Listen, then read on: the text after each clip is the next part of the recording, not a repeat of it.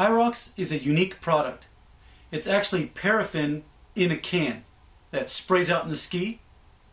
The carrier, which is butane, gets dissipated, and what's left in the ski is just pure paraffin. This makes it extremely quick and easy to apply, but also high quality.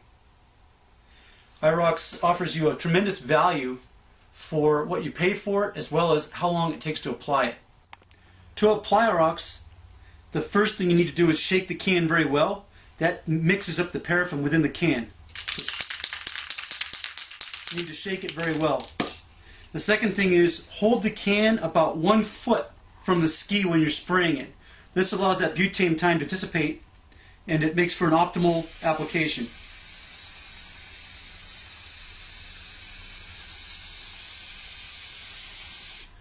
You can see there's just pure paraffin here left on the ski, much like as if you had rubbed it on or ironed it. This is what the ski base looks like after 3 minutes of drying time.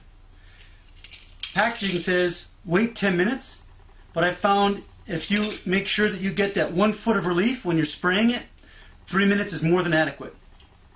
You now have 3 different options for finishing the Irox.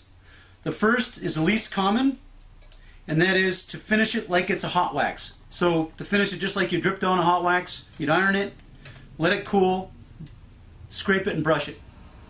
The second one is the least complicated and the quickest, and that is simply ski on it as is, or just brush it off a piece of paper and polish it and ski on it as is. That's the most simple. It's maybe a little less effective than the one that I would recommend to you, and that is take a hand brush and brush it and polish it. It only takes a second, but it's far more effective.